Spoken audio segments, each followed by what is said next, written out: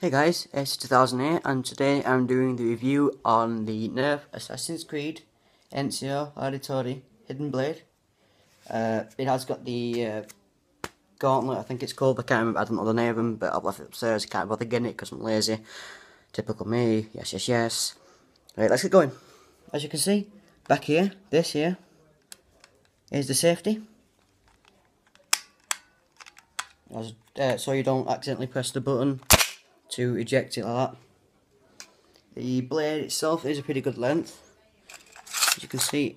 The thing is about it, if you get a bit of sweaty hands or something like that, it is hard to push the blade back in. The blade, the actual thing itself is very well detailed. It is definitely a good cosplay or a prop for a film. As you can see over here, it just straps on. You can just slide your arm in and out of that. I got this for around about £19 on a website called Geek, and it is very comfortable.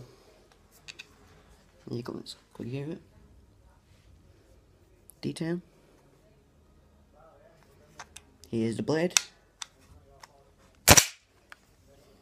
As you can see, it is not the strongest. It is a flimsy blade, which is helpful in case you accidentally stab somebody. It is a pretty powerful when it comes out as the spring load, as you heard it then. Very well designed. I'm quite happy about having this blade. I like it a lot. There you go.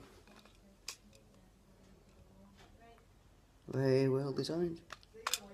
Push it back in like that, and like that. So yeah. That was the review on the Assassin's Creed Ezio Auditory Blade. If you like it, please leave a like, comment and subscribe. This is 2000. Thanks for watching. Goodbye.